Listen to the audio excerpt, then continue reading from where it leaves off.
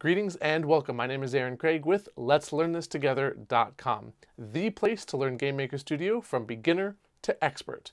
In this tutorial, I want to go over cameras in GameMaker Studio, and I want to cover as much as I can to give you a solid understanding of how cameras and viewports work and interact with each other, and all of the options that you have without using any code at all.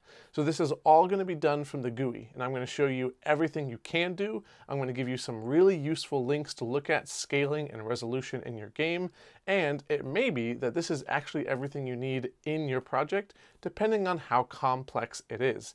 If you need to use code, then you can jump on to the next couple of videos where we're going to look at creating a camera with code.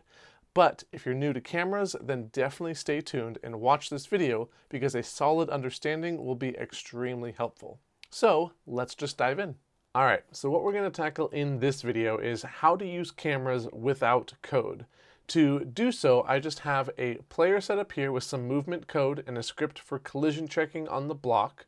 And I have a room set up here with the blocks inside of it. So if you run your game without any cameras, then the entire room that you're in shows up and it looks like this. So this is how I can move right now. And most of the time, this isn't what you're actually going to want because the room that you're using is going to be a lot larger than what you want to show on your screen. And if you're using smaller sprites, say 16 by 16 or 32 by 32, depending on the size of the room, you really want the camera to be zoomed in so that the quality of it looks a lot nicer and that they're actually visible instead of being very small sprites in a very large room. So over here on the left, we have a couple of options. You've got the layers, which we don't need to worry about, so I'm going to minimize those. You have the instance layer properties, and this is just where I put all of the instances. Again, we can ignore that. What we want is down here in room settings. So if we open up this tab down here, viewports and cameras, this opens up everything that we're going to be doing right now. So the first thing is that you have to enable viewports.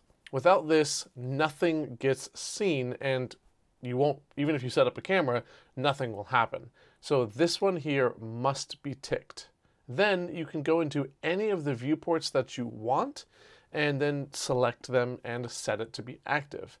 Now there are 8 viewports here, so you can have 8 different objects, 8 different cameras open and running at the exact same time. So this allows for 8 split screens if you wanted to do that, or one massive screen with a lot of overlays, or you can just use one of them and that's fine. For a lot of my projects and courses that I've done, I've just used one camera and that's completely fine. A lot of times you just don't need more than that. So I'm going to open up viewport 0. Traditionally, you start with 0 and you work your way down as you add more. The other thing that you must do now is set this viewport to visible. If you don't do that, then this white rectangle will not show up, and if it doesn't show up, then it's not working. So if you untick it, it goes away. If you click visible but then disable viewports, it goes away. All right, so these two have to be enabled. Then from there, you've got camera properties, viewport properties, the object that it's following, and then a couple of more options down here. So let's go over them, and I'm going to show you what they actually do by changing them and then actually running the game. So by default, this is what it's going to look like. 540 by 360, and the viewport is 1024 by 768. And it's following my OBJ player, which I'm not sure if that's the default. I think it's usually none. I didn't think I did anything with this project, but maybe I did. But you can select the object that is here, and then if you run it, this is now what we're going to be able to see inside of our room. So our game window is this size, which really hasn't changed at all. But now you can see that this is how much of the room we're seeing. No longer are we seeing the entire thing, it's just a small section. So this rectangle is how much we're seeing. Now you saw right there that when we moved around, the camera only moved when we were essentially right on the edge of the camera. And most of the time, you're not going to want that. Depending on the game that you're doing, if it's a platformer like this kind of looks like it, you really want your player to be able to see ahead of them at all times. So down here is horizontal and vertical borders. and that is how close do I have to get to the camera in order for it to start moving. And these you normally want to be fairly large values. You set them to the actual camera itself, and then the camera will just always be exactly centered on the player. So let's try that. The horizontal border I'll set to 540, and the vertical border I'll set to 360. If we run that, now our player will be exactly centered, except when we're on the edge of the screen. So if I move here, nothing happens. If I jump though, something does happen. So I'm right on the edge and the camera will not show the void that is nothing over here. So if we come over here now though, now you can see that it's exactly centered on the player, and wherever I go, it's right there. So a lot of times that's what you're going to actually want. So this horizontal border, if you set it to equal or greater than the width of your camera, then it will center it. Now the speed over here, horizontal and vertical speed, are how quickly the camera will follow the player. So -1 just means instantly. So it's going to snap directly to where the player is. If we change it to something like 2 on both of these, then now it's actually going to move with the player, but at a much slower speed. You can see here that the camera starts up top, and now it's come all the way over here to find me. And I can actually move outside of the camera because it's going too slow. And this is a fixed speed of 2 all the time. If you set it up to something like 10, that gets going really fast, but it still allows the camera to actually move, as you can see. You're pretty much going to be centered unless you start falling or moving really, really fast, but it allows the camera to actually move over to the object in a really cool panning kind of way. So that's speed, horizontal and vertical speed. I'm going to set it to -1 so that we have it instantaneously back there. And now let's take a look at the camera and viewport. The viewport is what I want to talk about first, because that's the actual window of our game. So if I run this, the window that you see here, this is 1024 by 768.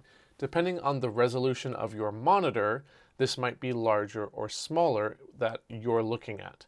So I have a 1920 by 1080 monitor, which is commonly referred to as 1080p. So it looks about half of the size. If I were to bring it over here, and it's about half the size because my width is 1920 and my height is 1080 on my monitor. So if you change this, I'm going to change this to 1920 by 1080. This will actually make my viewport fill up the screen completely.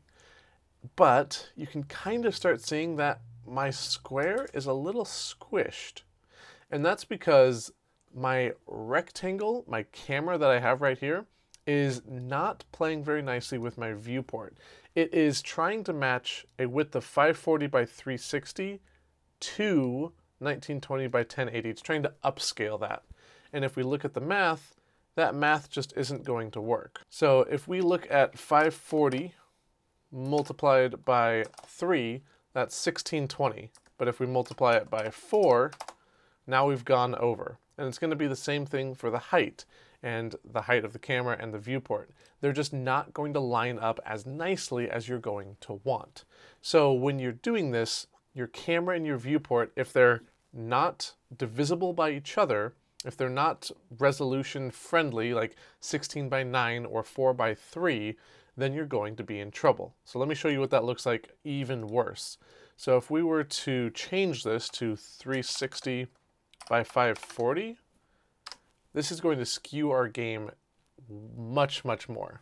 So now you can see that our squares, our instances, and our objects are actually still correct. So those work correctly, but now our camera and our viewport are way, way off. And so things look very strange. So I'm gonna put a link in the description to this thread right here on the GameMaker community. This member, Ranger X, lays out some really great tips and also how to do the scaling so that it always looks good. It has some really good instructions here. And he also links to the blog from Yo-Yo Games on scaling for different devices. So those two blogs are also really worth reading. So this whole thread you can find on their community. It's called How to Properly Scale Your Game. And I'm not going to worry about that too much right now, but it is something to consider. What I want to do though is change these to just a number that's fairly friendly to what we want to use. And an easy way to do that is to just take your width and your height and divide them by a number. So I'm going to take my width of 1920, divide that by 3, I get 640. So I'm going to plug that in to my width. So I know that those are going to be compatible. The height, 1080, divided by 3 is 360. So now, that's what the rectangle looks like, and it should look just the way we want it to. Nothing should be skewed now, okay? That is really nice. Once you get further along in your game and you have to start thinking about resizing your game and being able to full size your screen, or if you have it on a mobile device and a Switch and an Xbox, like all of those are going to be different devices that you have to scale your game to properly. So definitely check out that link that I'm going to leave you to how to scale your game if you're already at that stage. But that is how you use the camera and the viewports. So that's basically everything you need to know to use cameras without code. The other things that we didn't cover here are the X and Y position of your camera. This just moves it inside of the level. And most of the time, it's actually going to be following some object, so it's going to snap to it either instantly with a -1 value or move there with a value greater than 0. So the X and Y position, I really don't ever find myself using the GUI for, because even though it's right there, it's going to actually be over here when the game starts. And then the X and Y position on the viewports actually change what's being shown on your camera. So if we change the X to 300 and the Y to 300, you can't see it in here, but now this whole chunk over here is actually going to be shifted over. So if we run it, now our viewport is going to be really strange. So you can see that everything is still there. We just have a huge chunk of black 300 pixels on X and the Y over there. So you really don't ever need to do anything with this.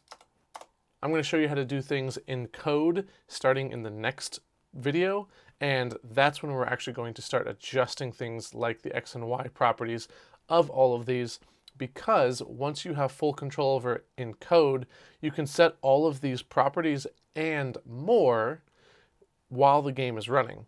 Because the limitation of doing it with the GUI right here is that you can't change anything. So after the game begins, this is what your game is going to look like. You're not going to be able to change the camera or the viewport.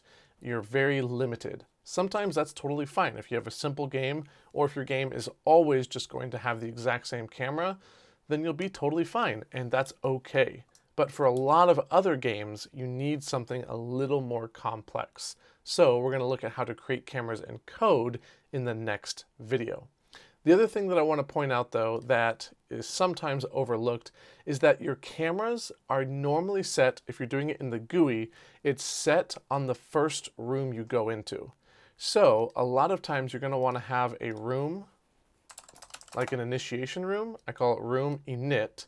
And you're going to want to set the camera up inside of here exactly the way you want it. So if I set my viewport visible and enabled, if I set my viewport to 1920 by 1080 here, then I'll be good to go.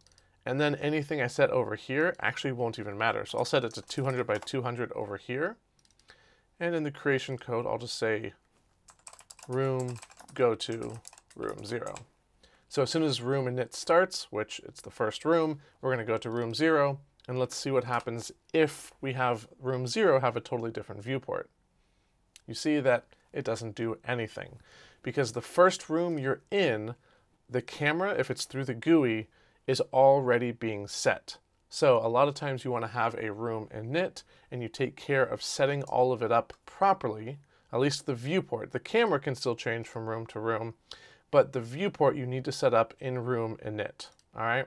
So if I delete that and then I run it, now this is the first room that runs, and my viewport is going to be 200 by 200, which is not at all what I want. Okay, that is everything I can think of for cameras right now, and how to get up and running with cameras in your game, no code required at all. Like I said, you can have multiple viewports in here, and you can see that now there's 2 rectangles if you add more views. If you do that, then you just have to set up where it's actually at using the viewport properties. That gets a little more complicated, and if you're going to be doing that, then you probably want to just start doing it with code, because you have a lot more flexibility of adding it and taking it off and moving it around.